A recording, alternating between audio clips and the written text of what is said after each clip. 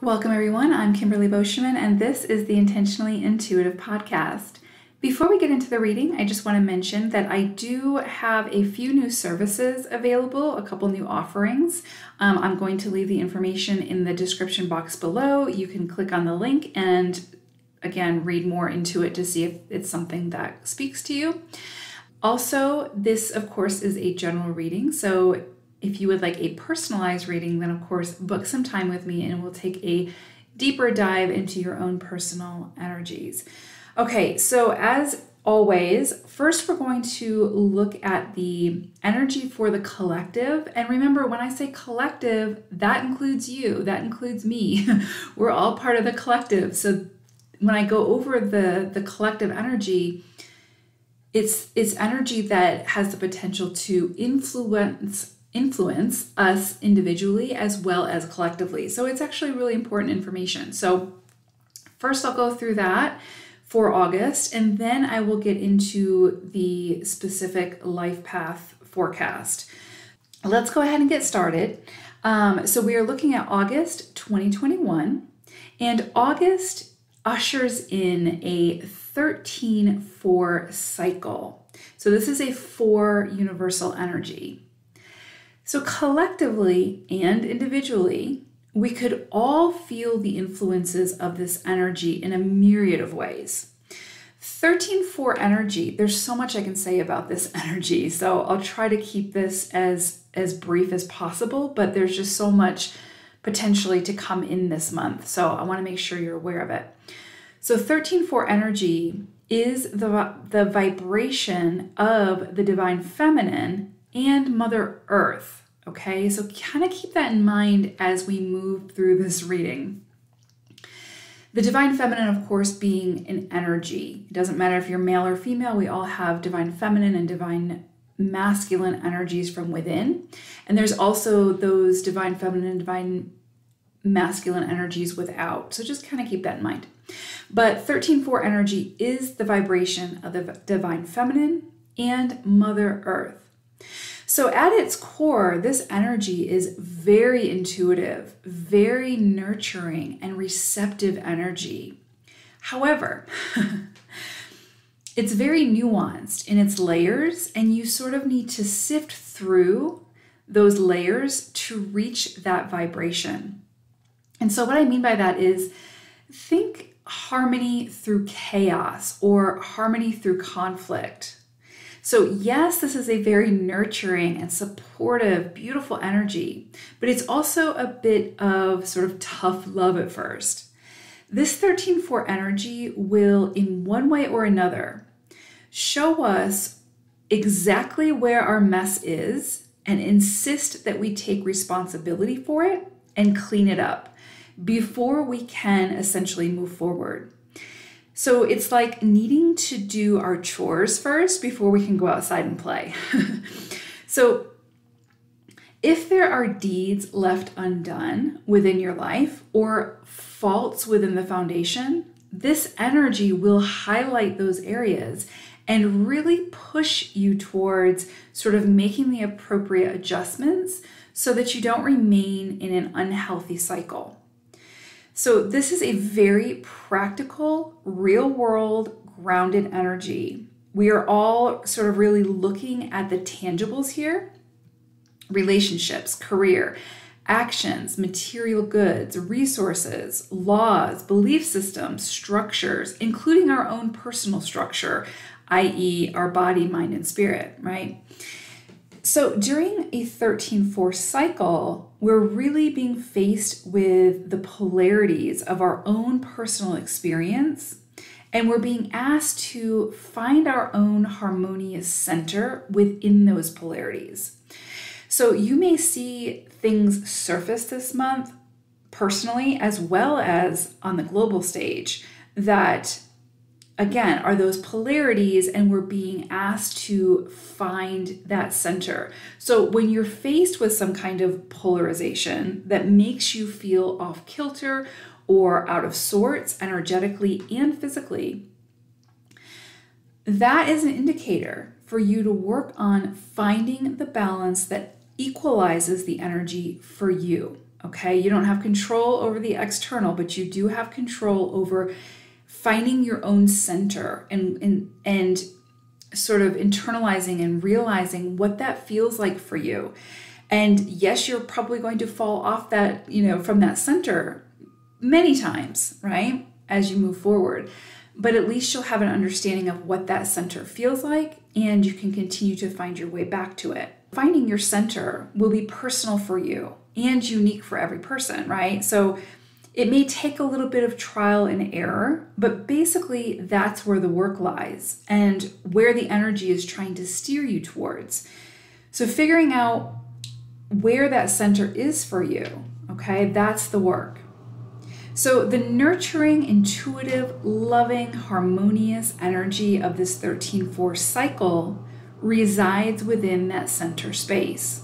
So when you find that center, that's what's waiting there for you, right? And so, like I said, yes, we fall, on either side of that center, sometimes well beyond that center, many, many times throughout our lifetime, and as we continue to progress and move forward and evolve. But it's in finding that center and finding that harmony and that balance and those calm waters that we realize, again, what it feels like, and then how we start to understand the process of getting back to that center when we start to feel polarized again, okay? And that this 13-4 energy is going to assist you in doing that. So 13-4 cycles can initiate a karmic beginning of some kind or some kind of karmic conclusion. So 13-4 energy can be very karmic, basically. So again, you may see some kind of karmic situation initiated at this time, or some kind of karmic conclusion or ending. So you may find people or experiences entering or exiting your life at this time. If they're entering, then you will begin a cycle of sort of working towards clearing that karmic debt. And the challenges that you face at this time will assist you in that process. If you're ending a karmic cycle at this time, you may see an influx of rewards coming in your way, right? And that person or experience that was involved in that karmic, payment may exit your life, or you may feel the energy sort of shift to where it no longer feels quite so challenging or so much like work. So whether or not you believe in karma, our souls came here for growth and expansion, and the soul contracts that we have with others help to facilitate and at times accelerate that expansion. So you may see a soul contract be initiated or completed at this time. 13-4 energy is incredibly beautiful and supportive energy. I just want to reiterate that, especially in our evolution forward. It will, however, ask us to be very, very honest with ourselves when it comes to finances, resources, relationships, habits, mindsets, actions, and so on and so forth. So anything you've been trying to avoid up to this point could come in front and center of your awareness now to be dealt with, once and for all, or at least initiated.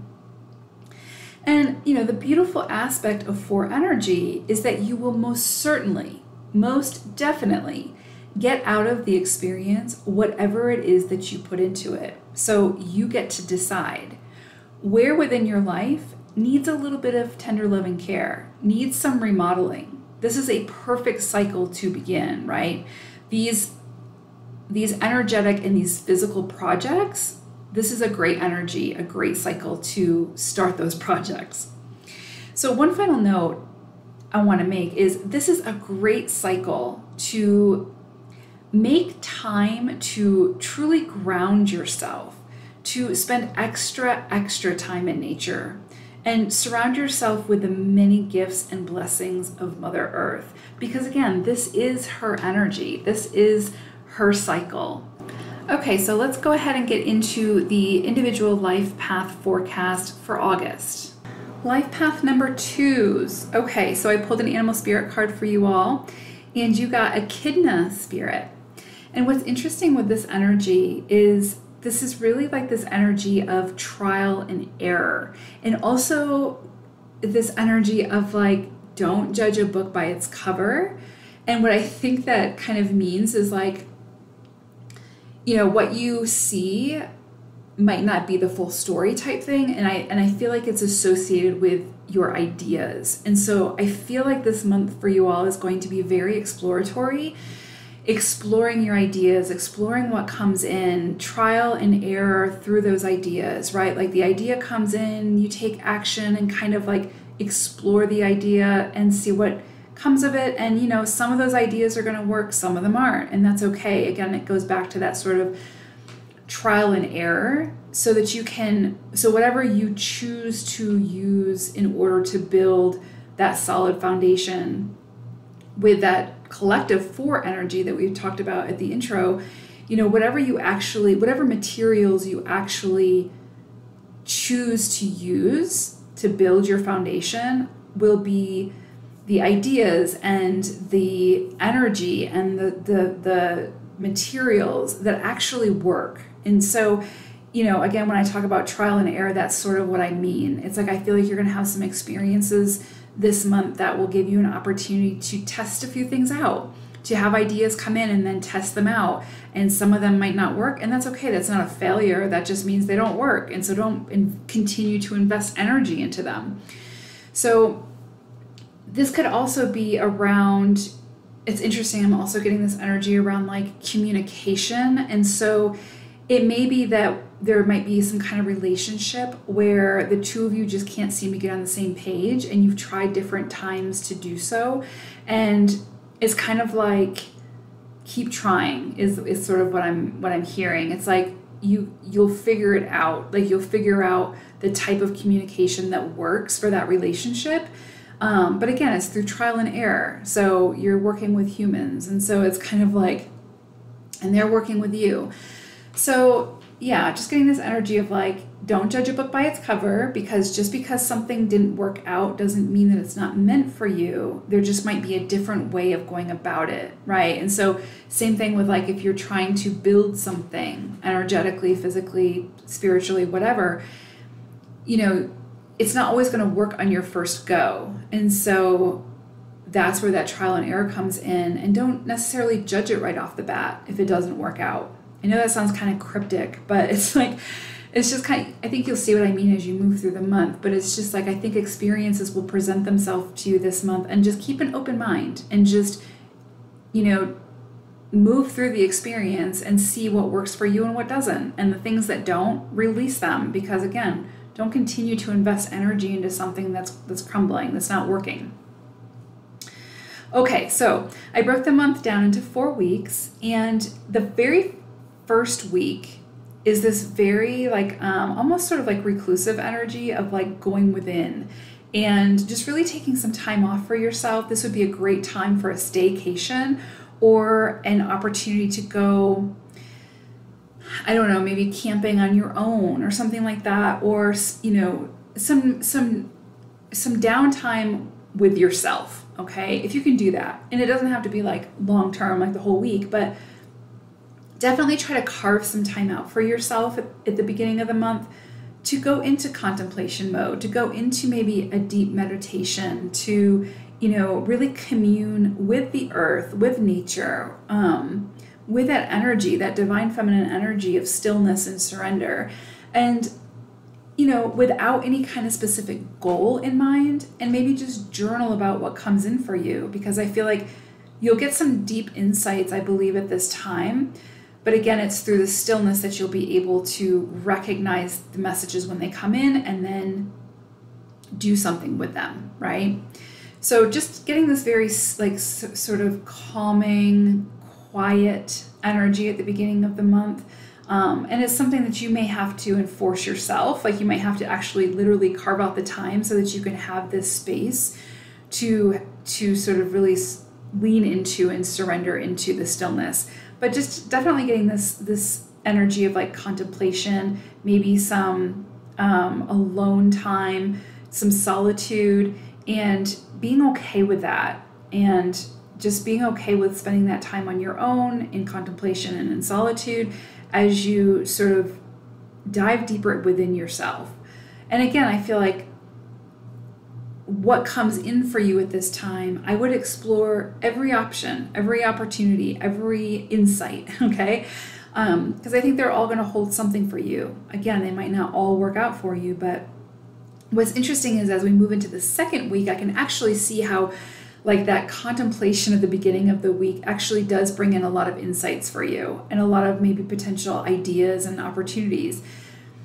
And so it's interesting because that second week, you're really being asked to, again, explore your options, but be very decisive in what you choose. Okay, so keep an open mind and explore everything that kind of comes in without investing all of your time and energy into each and every one, right? Like you don't want your energy to become scattered. You really want it to be very focused, but you also want to be open to everything that's kind of coming in so that you can make a very decisive decision as to whether you want to use whatever that is, that resource.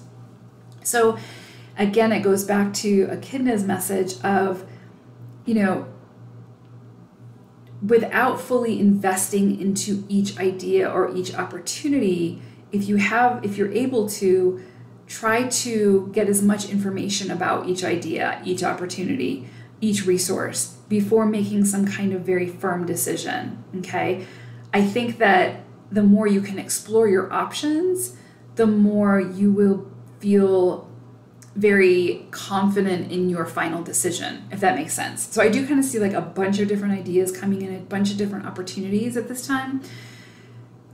And I don't necessarily, like I said, I don't think you're supposed to make a firm decision right at this moment. I think you're supposed to explore and, again, sort of keep an open mind. So yeah, I think that you're going to have to make a decision down the road, but I think exploring your options is really going to serve you at this time when it comes to that point where you have to make a decision.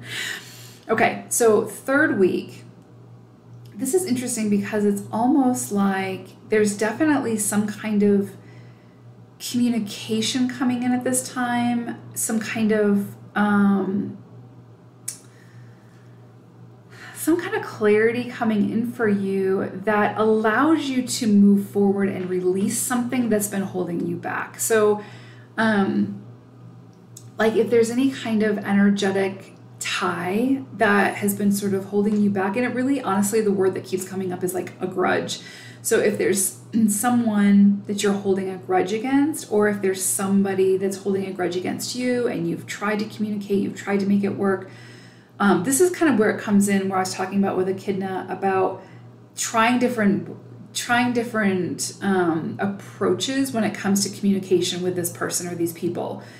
I really feel like that's coming in this third week where you're going to have opportunities to make adjustments, but kind of don't give up yet, right? Like kind of keep trying and figure out through communication how best to communicate with that person, right? Like maybe ask them what they need and then articulate to them what you need or whatever the case may be. But definitely seeing this opportunity for you to have some kind of open dialogue with this person or these people to try to figure out some kind of communication that works so that you guys can move on, so that you don't keep getting stuck in this tug of war of like misunderstandings and just being misunderstood.